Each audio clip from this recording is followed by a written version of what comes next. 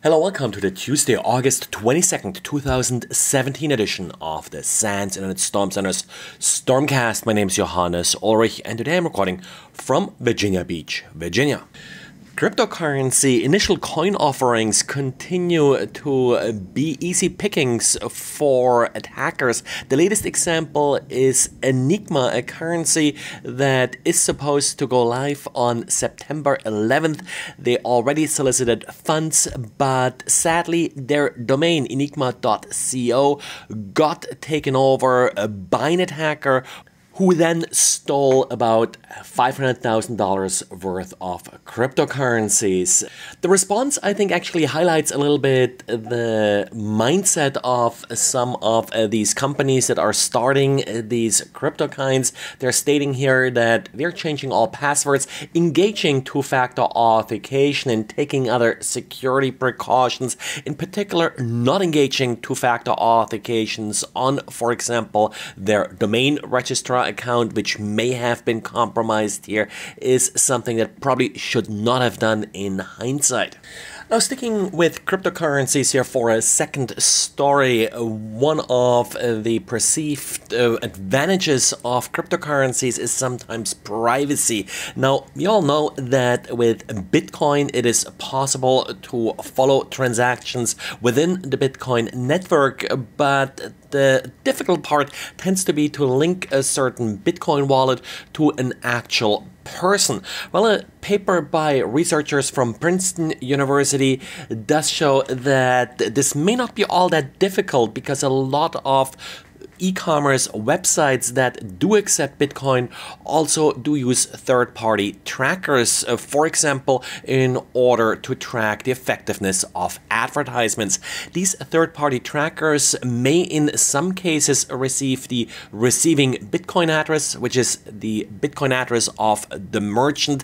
They may also receive the amount being transmitted. With that, it's typically possible to determine the wallet from which the Bitcoin transaction originated, which of course is the customer's wallet.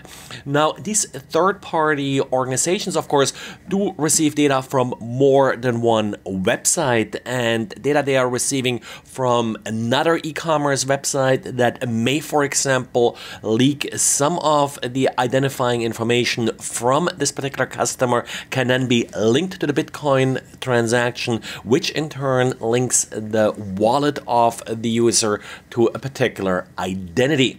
Overall, of course, this is sort of part of the business these third-party trackers are in, where they're able to correlate data they collect from different e-commerce websites in order to learn more about specific customers.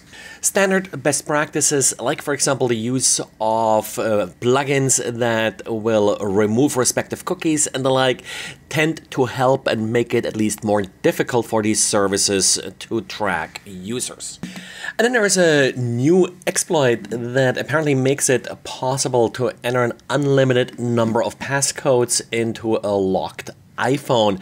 The way this works is that you're able to flash your iPhone to the current firmware, not entering a passcode, and the first screen that comes up after you do so, before you actually set up the phone, does require your passcode, but is not affected by your lockout policy. And apparently there is now a device being sold in China for $500 that automates the process and allows you to enter these passcodes very rapidly without having to actually manually go through all the possible passcodes. Pretty interesting exploit. It does work on iOS 10.3.3, which is the current version. Also works on some of the early iOS 11 betas, but apparently Apple announced that they will fix it in the final release of iOS 11, and it may already be fixed in the very latest beta version of iOS 11. Now, the speed is still pretty slow and limited to, I believe, one passcode per 50 seconds, but due to the automation, of course, it's certainly possible to cover a large number of passcodes using this method Currently, the iPhone 7 and 7 Plus are affected. There are some rumors that it may also affect the iPhone 6 and 6S. And then it looks like the SyncCrypt ransomware is up to new tricks in order to bypass antivirus.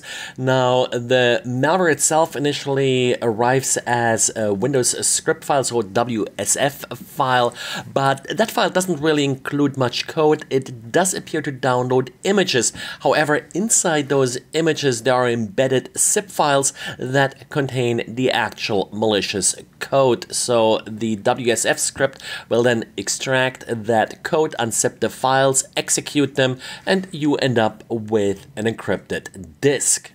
But well, that's it for today, so thanks again for listening and talk to you again tomorrow.